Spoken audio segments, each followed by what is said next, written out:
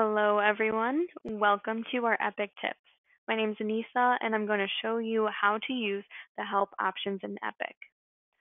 So when you're on the home screen, go to the top, find help, click on help to get to applied Epic help. It's going to pull up a whole new window. And on the left-hand side, you'll see a list of different areas in Epic that you might have a question on. Right now, I'm stuck on closing out an opportunity. So what I can do is I can also click on search, narrow down my search by adding an opportunity.